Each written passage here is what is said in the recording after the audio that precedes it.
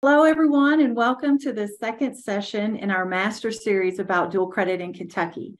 My name is Robin Hebert, and I'll be the host and moderator for today's session, which is all about dual credit coursework in career and technical education.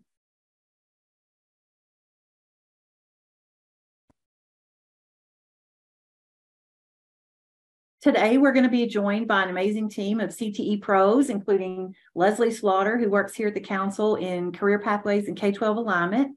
We're also joined by Amanda Jerome from Davis County Schools and Dr. Meredith Skaggs of the Owensboro CTC.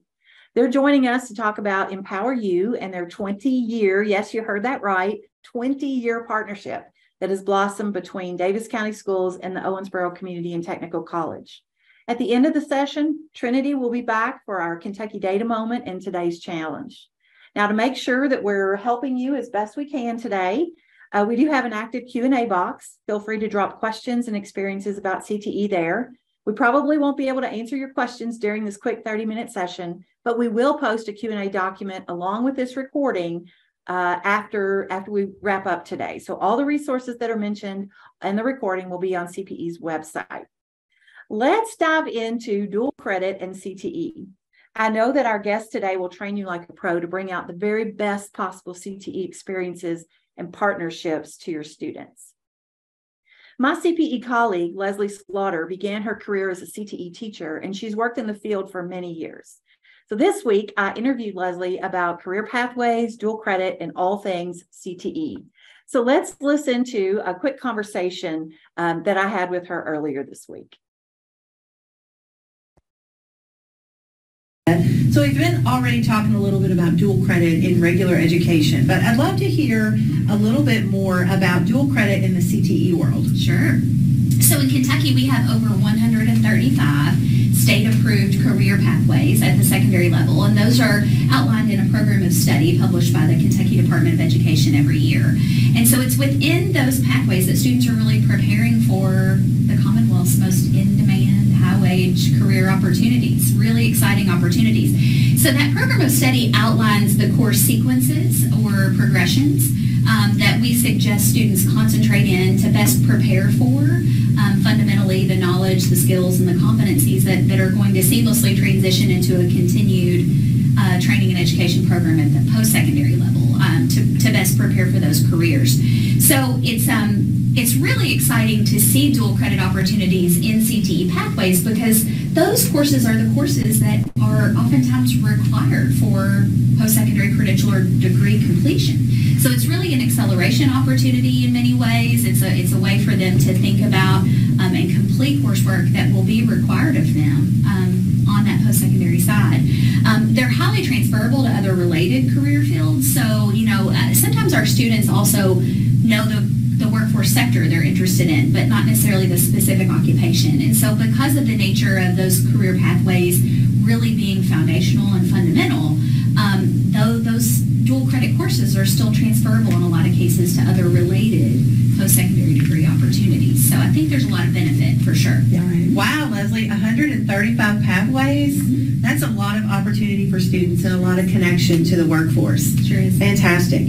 So I'd like to hear a little bit more about things like credentialing of teachers, the student experience, and even the difference between what it means when you attend career technical courses at an area technology center versus a career technical college.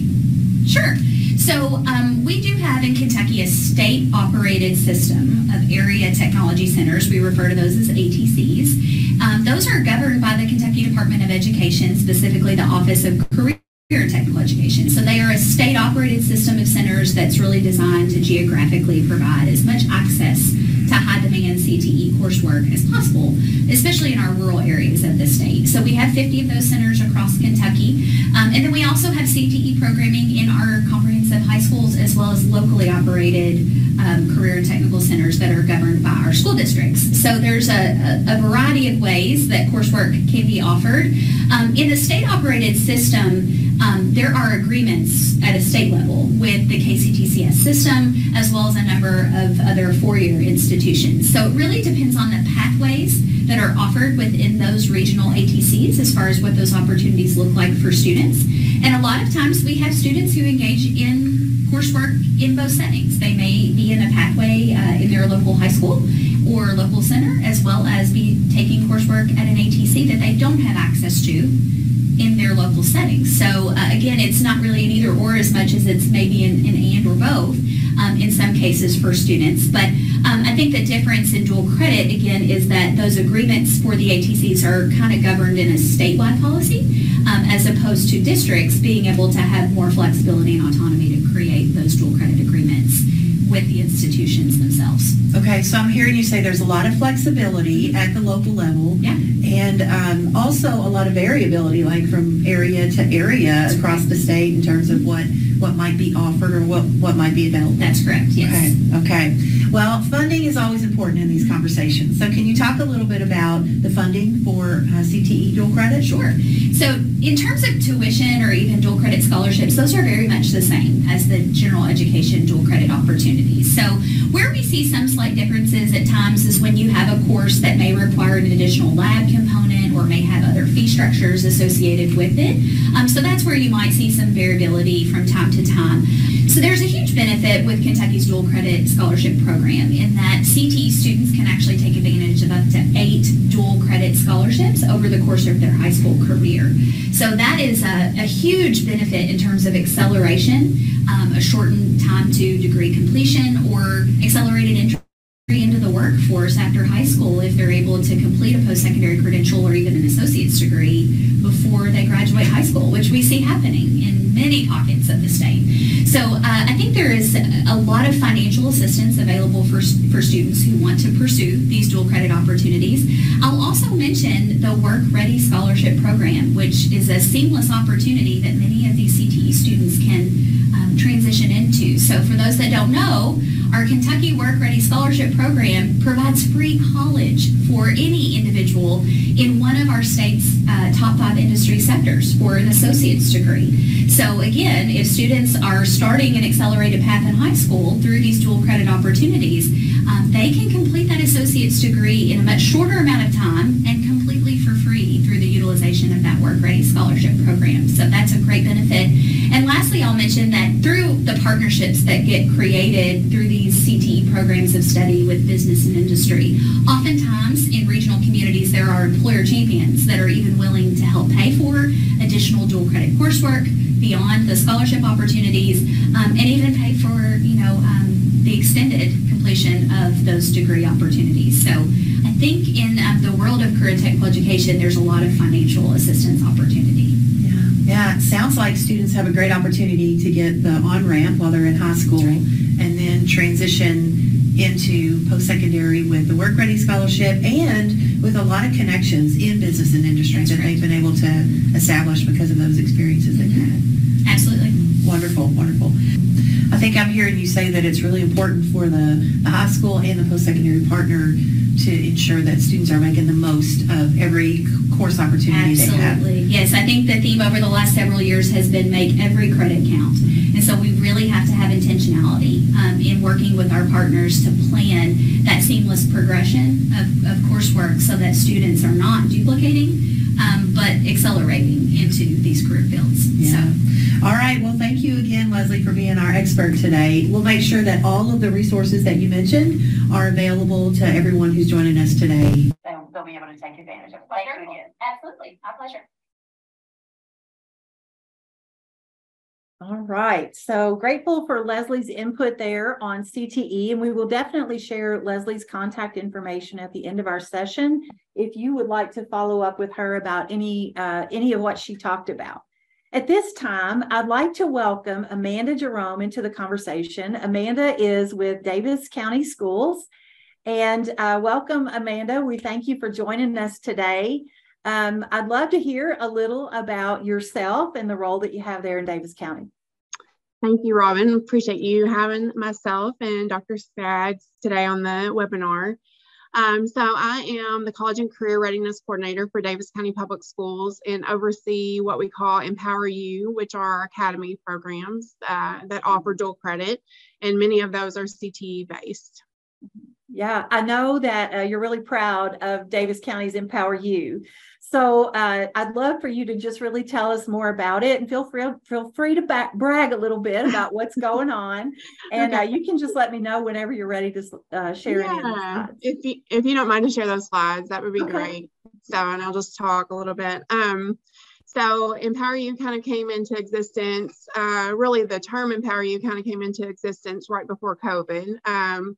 Previously, we were in a model called Community Campus, which allowed high school students from our area high schools to participate in dual credit options. And then our program grew so quickly that we decided to kind of make an umbrella called Empower You, because we want to empower students on their career choices and getting them ready for college and career opportunities after high school. So as you can see there on the slide, I'm very proud of my students and former students. Every student that's pictured in these slides that you'll see today are former dual credit students in some capacity. So you can go ahead to the next slide if you don't mind. We've had substantial growth in dual credit. We have seen more than 241% increase in course enrollment since the fall of 2016. And more than 125% increase in student participation overall. But we do maintain an average pass rate amongst all of our students of 97%. So we're very proud of that. The high expectations for the students, as well as our college and career coach at Apollo High School, who's my partner, Kelly Spa. She's very instrumental in all of this happening as well. So we have grown to, we have just over 1,200 students, and we actually are probably creeping closer to the 1,300 student number, even this semester here in the spring of 2023.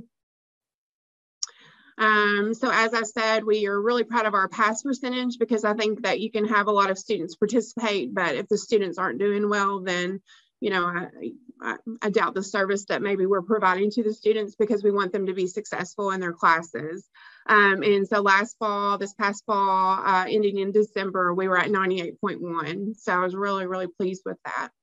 We have an Ag Academy, which obviously is CTE based, very hands-on. Our students are able to enroll in Principles of Agriculture as 8th graders in our 3 middle schools.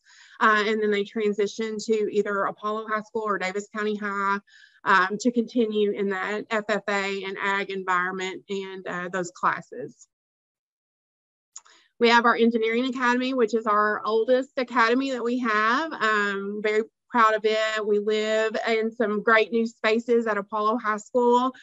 We have some beautiful new labs that our teachers and our students get to work in and thrive in. So just very proud of that. I'm fortunate to have 3 engineering teachers who Project Lead the Way, Mr. Lair, Mr. May, and Mr. Winslow. All 3 are excellent. We're currently taking applications to enroll in this program. It's very rigorous. Students apply as they enter their freshman year and have the opportunity to earn 22 hours of free college credit, and very hands-on, as you can see from those pictures. Another one of our older academies, our longstanding academies, is our Life Science Academy. It's the study of biomedical science. We have about 130 students consistently enrolled in that academy, grades 9 through 12. They are also able to earn 16 hours of free college credit. And that actually takes place on the campus. So we have such an awesome relationship with our partners at OCTC. I can't say that enough. And, you know, none of this would be possible without them. So we're just so appreciative to get to reside there on campus. And I think that's very meaningful for the students to leave their high school for 1 block a day and actually go to the campus, and it makes them feel very grown up and adult. And I think that it also adds to the serious nature of the classes, and they understand, like, I'm taking a college class, this is important. Then we have our Early College Academy. We have over 200 students enrolled in that right now. Students are earning their associate's degrees either in arts or science. And so we're busy collecting applications for that program as well right now. And then we're also collecting applications in our high schools for students who may just want to pick up a couple of classes, or they may want to explore a technical program. over at the community college. So we're collecting those applications. We're always great, I think, about advertising the free classes that students can take through the Kentucky Dual Credit Scholarship. We always try to maximize on those dollars for all of our students. And then we always try our hardest to get as many students eligible for the Work Ready Scholarship as well. So that's how we get those engineering classes paid for, the Life Science Academy, of course, the technical classes, and a variety of other classes. All right, Amanda, thank you for that overview of kind of some of the programs that are offered.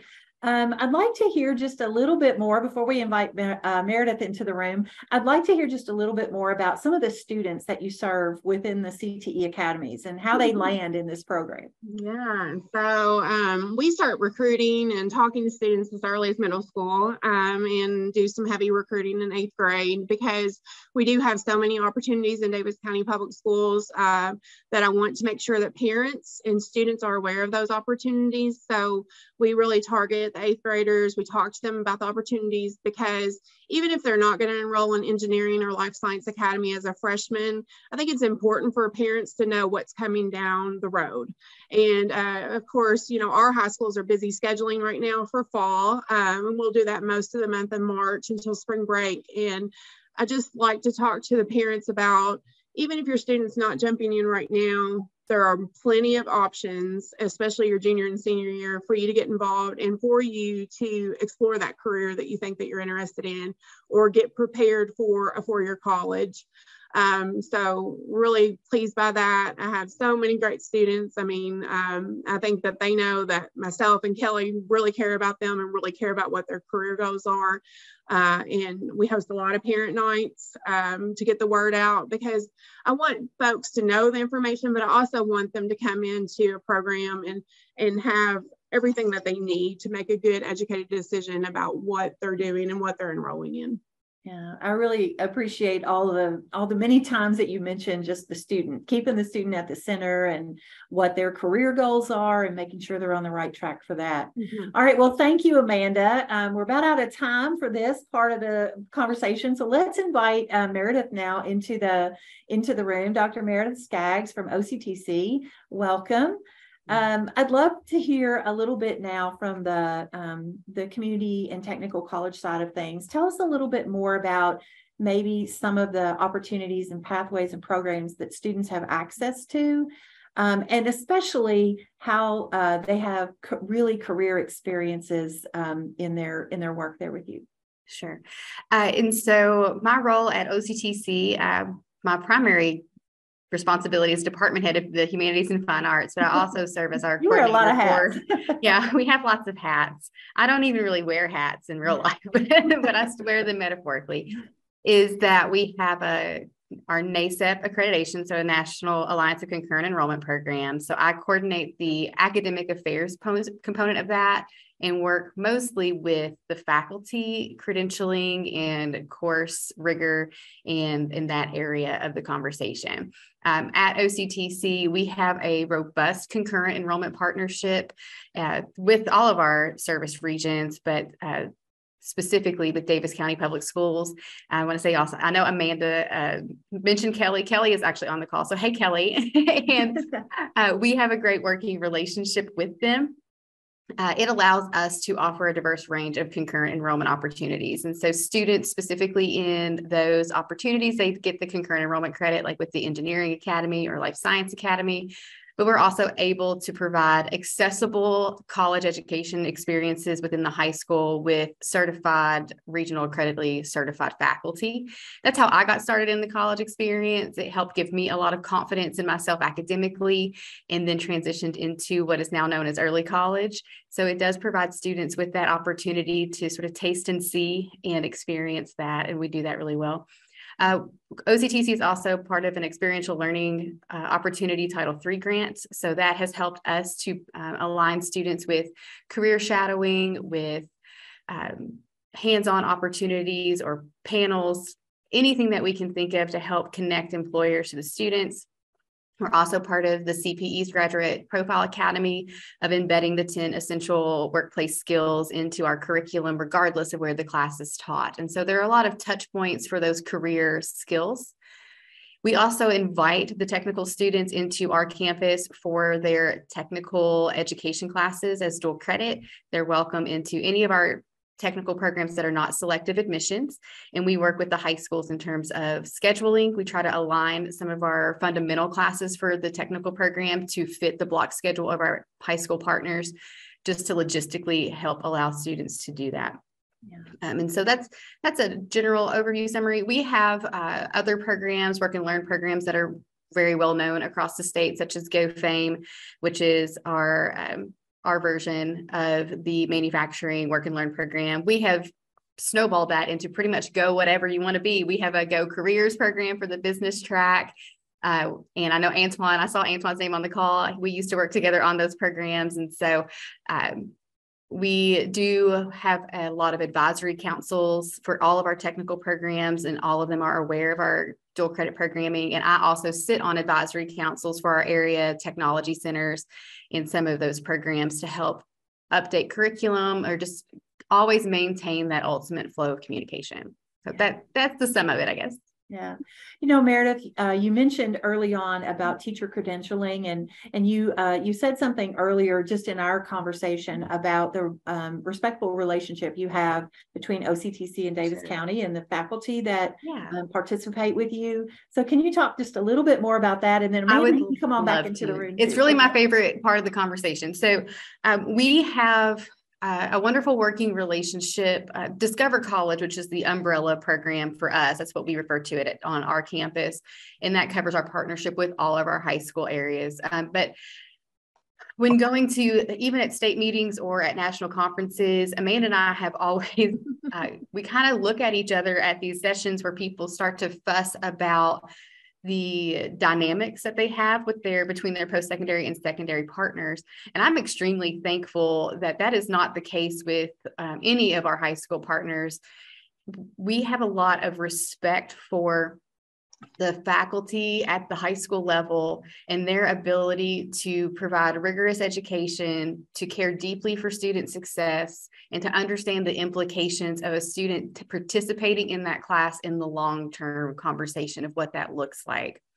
The ability to build that relationship with our high school partners is our success for me. When I look at like, what is the secret sauce to, if you were at the Success Summit, you heard a lot about secret sauce, that we had the secret sauce for that partnership comes from understanding the value of that credential and then trusting that credential and trusting in that experience. Yes, we still do site visits because our NACEP accreditation expects it. Yes, we still gather assessments and compare them.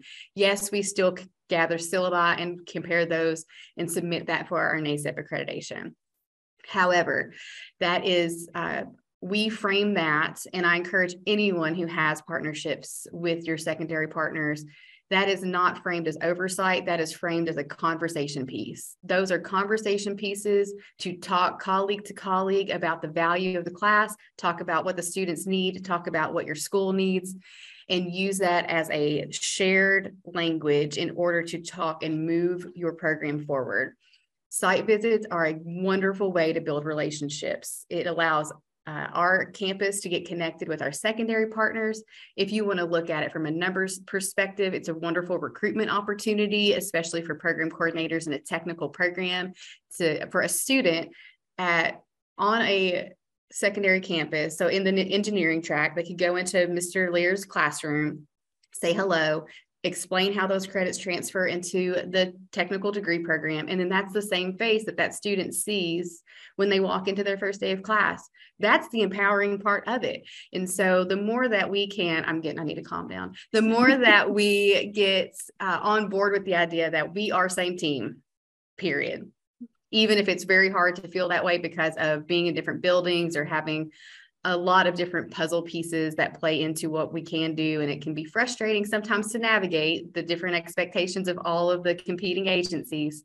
Students are at the center of that. We all agree to that one train of thought.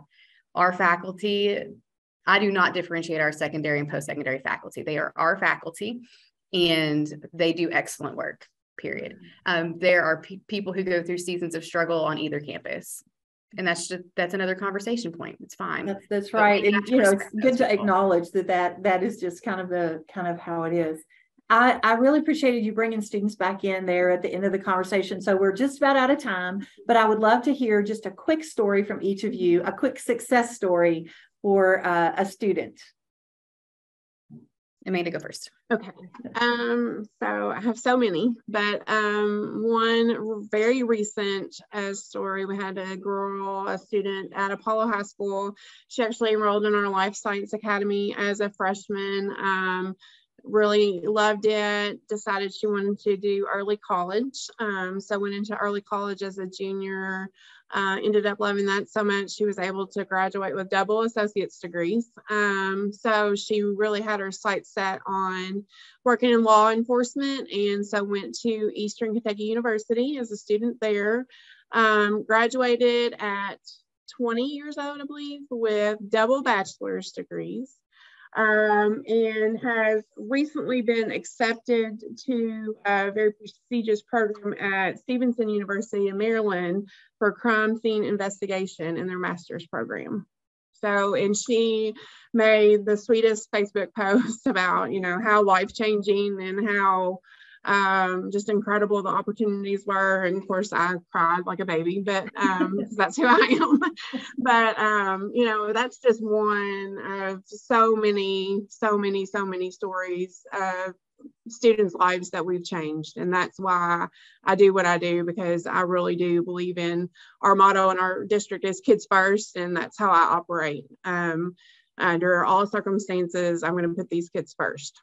Yeah. All right. Thanks, Amanda. All right, Meredith, you're up. All right. So I'll categorize these in the students who came to this college experience saying that they were not learners and that they were not students, that they were, I work with my hands, Ms. Skaggs. I don't learn, I don't do the book. They were very adverse to anything outside of a technical lab. I had the opportunity to meet a student who graduated from DCPS, and he had a horrible high school GPA. He came into one of our work and learn programs and ended up graduating almost at the top of the work and learn class. And he's been graduated for about 8 years. 2 months before he graduated, he was offered a contract. And this, again, 8 years ago, it was over $25 an hour, which was, it's good now. It was great then. And he was just beaming. And he literally linked arms with me and walked down the hallway to tell me about his, how happy he was with that. Now he is a full shift supervisor. He is responsible for people's safety and for the production of millions of dollars worth of things that make our world go around. Another student in that cohort is finishing his engineering degree, and they are students who looked me in the eye and said, I hate this. I hate school. I am not a learner. And yet they have continued to learn and mentor back and lead. And it was a beautiful reminder of what Amanda said. We have the privilege of specifically in the community college environment of serving a sort of a tender and very resilient population. And it is a privilege to do so. And they make our communities what they are. And so I thank you to anyone who is helping lead that. I know we have Derek Strode from WKU Owensboro on here as well right now with our 4-year partners here in Owensboro. And so we do great work, and it is a privilege. And I think we can lose sight of that in the day-to-day. And so I hope if you're kind of feeling a little run down, it is almost spring break for us. I know our K-12 partners have a little bit longer to go, that you can be reminded of the privilege it is of what we get to do. Yeah. Well, we are celebrating Empower You and this great partnership between Davis County and Owensboro CTC today, and just so appreciate you all coming on and sharing your personal stories and your heart for students and the work and career and technical education. All right, we're winding down our 30 minutes. We're a little bit behind, but we're going to invite Trinity Walsh now into the room to take us home with our data challenge. Thanks, Robin. Amanda and Meredith's partnership is just one example of the many practices across the state who are building an amazing CTE dual credit program and engaging students in building capacity. And now I challenge you to enhance your CTE dual credit programming with this webinar's Data Challenge. We know from the research about 34% of learners are taking courses for post-secondary credit. In Kentucky, we're proud to be ahead of the national percentage at approximately 40% of high school students taking a dual credit course at some point during their high school career. Approximately a third of high school students are taking CTE courses for dual credit, and Kentucky's sitting right about 30% of our students taking CTE dual credit courses. CTE dual credit programming lends itself to the national norm of students who participate in early post-secondary opportunities being more prepared for college and career. States who encourage students to participate in CTE early post-secondary opportunities have a wide range of credentialing opportunities that can help expand their future paths.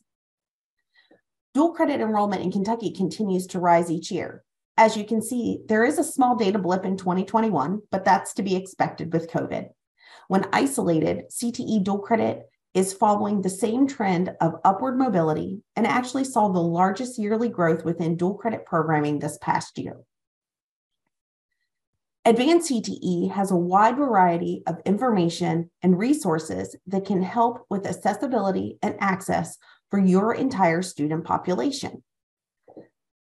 That being said, during the last webinar, we discussed creating a dual credit team. So using the same team, or maybe even creating a team dedicated to just CTE dual credit, Advanced CTE provides tools and materials that will help you analyze your CTE programming. To understand how this goal setting tool works, we're going to take a few minutes to watch the introductory video. This explainer video shares more about the Achieving Inclusive CTE project and the Achieving Inclusive CTE goal setting tool. The Achieving Inclusive Goal Setting tool is designed to help users assess and improve representativeness of learner groups across 3 categories of indicators: access to CTE, success within CTE programs, and CTE post-program outcomes across a state or local CTE or career pathways system. Leaders can leverage this goal-setting tool in program review, approval or reapproval, program monitoring, civil rights monitoring, equity audits, equity gap analyses, and examination of equity and disaggregated student performance data as part of Perkins 5 Comprehensive Local Needs Assessment. This goal-setting tool helps learners because it considers the full universe of learners who could engage in career pathways and CTE programs of study. With this goal-setting tool, leaders can more intentionally plan to recruit, engage, and support underrepresented learner groups to increase access to high-quality CTE programs and career pathways. The Achieving Inclusive CTE project includes 2 components, a goal-setting tool and a companion manual. The Achieving Inclusive CTE goal-setting tool is a downloadable Excel workbook template. It guides users through entering data and setting goals. It then shows users how many more learners in each group would need to be engaged or supported to meet those goals. The companion manual guides users through Excel workbook, including tips and screenshots. It describes indicator definitions to make them customizable for your state or local context. It clarifies the data that should be populated within the workbook, includes guiding questions and reflections for setting goals, and includes a fillable action plan workbook to guide users on leveraging the analyses and moving towards reaching those goals. We will be announcing additional learning application opportunities in the coming months to support the use of this tool. For more information or questions you have in the meantime, please contact Haley Wing at hwing@careertech.org. This explainer video shares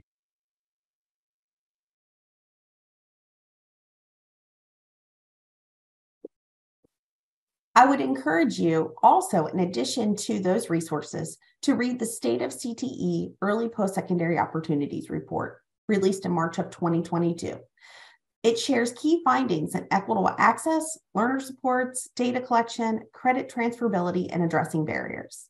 So between the Advanced CTE Goal Setting tool and this report, it should give you a good start on analyzing and strengthening your CTE dual credit programming.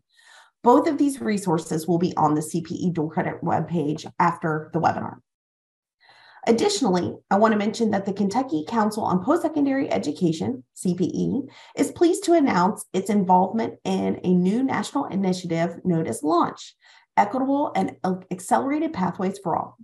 The program aims to expand access to high quality and equitable college and career pathways for all learners.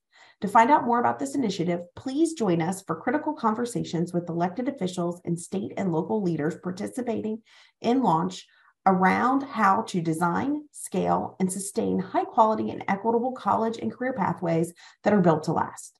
This registration link is on the screen and will be in the webinar resources on the CPE Dual Credit webpage. All right. Well, thank you so much, Trinity, for that look at data in the CTE world. What a great session. I want to say thanks again to Leslie Slaughter and Amanda Jerome and Dr. Meredith Skaggs for being our expert guests, and to Trinity for challenging us with more data. Next up, we have creating strong partnerships between high schools and colleges, and you will enjoy a panel discussion, and that will be a new format for us. We will include James Catchin from Thomas More, Heather Davis from EKU, Emily Thurman from Maysville, CTC, and our own Mitzi Holland, who's the Executive Director of CPE's Kentucky Advising Academy. Our expert guests will discuss these great partnerships, what they include, and how you can build them for student success. You don't want to miss it. Also, don't forget that we're looking for partners who might be interested in a dual credit community of practice beginning this spring. We're grateful for the response that we've already had, as about 20 of you across the state have already filled out this form. If you'd like more details about the community of practice, just scan the QR code that you see there and complete the Google form. There is no obligation for you. We'll just be in touch about details as we launch the community of practice. Finally, please stay connected with us and our expert guests on social media. You can find everyone's contact information there on the screen. Now, before you leave, be sure to drop those final questions or ideas into the chat box, and we'll address those in the Q&A coming soon. Until next time, friends, happy Thursday.